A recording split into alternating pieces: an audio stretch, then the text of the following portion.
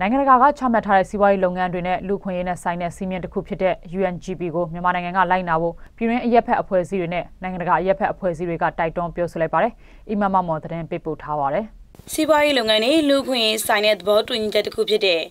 Ungp လို့ခေါ်တဲ့ United Nations Guiding Principle ကိုမြန်မာနိုင်ငံကလိုက်နာမယ်ဆိုရင်နိုင်ငံတကာလည်းမှာဂုဏ်သိက္ခာပြန်လည်မြင့်တင်နိုင်မယ်လို့ပြောဆိုကြတာပါ။ဒီနေကြရမနေ့ကကျွန်တော်တို့UN ကုလသမဂ္ဂလူခွင့်ရေးကော်မရှင်ရဲ့လူခွင့်ရေး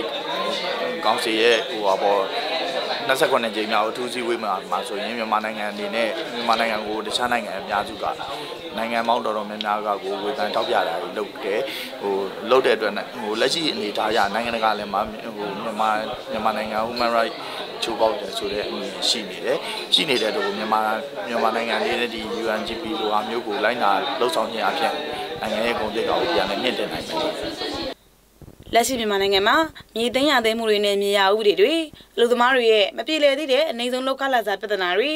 လွတ်လပ်စွာထုတ်ဖော်ပြောဆိုခွင့်နဲ့လူခွင့်ရေးဆိုင်ရာပြဿနာတွေဖြေရှင်းရမယ့်အရာတွေများတယ်လို့လည်းနိုင်ငံကအဖွဲ့အစည်းတွေကထောက်ပြပါတယ်။ဒီအခြေအနေမှာမြန်မာနိုင်ငံနေနဲ့ United Nations Guiding Principle ကိုလိုက်နာသဘောတူဆောင်ရွက်မယ်ဆိုရင်အခက်အခဲရှိနိုင်ပေမဲ့ကိုယ်တိုင်းပြည်နဲ့ကိုက်ညီတဲ့ပုံစံတွေနဲ့ချိန်ကြီးဆောင်ရွက်တဲ့လို့လည်းအကြံပြုကြပါတယ်။ကမ္ဘာကြီးနဲ့တော့ဆက်သွယ်ရမှာပဲလေ။ဒါပေမဲ့ကျွန်တော်တို့တကယ်ပြန်လုပ်တဲ့အခါမှာကိုယ့်ရဲ့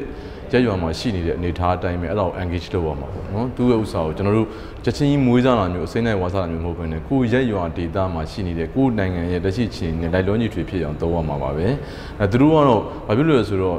ဒီ Ungp အရာတွေကအင်မတန်မှကောင်းပါပဲ။သို့တော်လည်းတစ်ခါလေးကြာရင်ဆိုတာ generally ဖြစ်တယ်ပေါ့နော်။အရင်ရေပေါ်ဆန်တဲ့အခါမှာကျွန်တော်တို့ဒါကိုအစိမ်းနဲ့ဝါစားဖို့တော့ခက်ပါတယ်။ကျွန်တော်မှရှိနေတဲ့အခြေအနေမျိုးတွေနဲ့လိုက်လွန်ညီထွေဖြစ်အောင်သုံးရမှာပါ။အဲ့တော့အစိုးရအနေနဲ့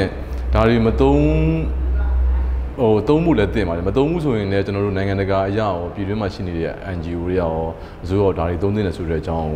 ကိုကျွန်တော်တို့အပြုသဘောတိုက်တွန်းတဲ့သဘောမျိုးနဲ့ကျွန်တော်တို့လှုပ်ဆောင်ရမှာပါUngp နဲ့ပတ်သက်ပြီးပြီးခဲ့တဲ့အစိုးရလက်ထက်မှာလိုက်နာသဘောတူမယ်လို့ပြောဆိုထားမှုတွေရှိပေမဲ့လက်ရှိချိန်ထိအကောင့်ထဲမဖော်ရသေးတာကြောင့်ဒါတွေကိုလိုက်နာဖို့အတွက်နိုင်ငံတကာရပ်ဖက်ဖွဲ့စည်းရေးနဲ့ပြည်တွင်းရပ်ဖက်ဖွဲ့စည်းတွေကတွန်းအားပေးနေကြတာပဲဖြစ်ပါတယ်။ကျွန်မအီမမမောင်ပါ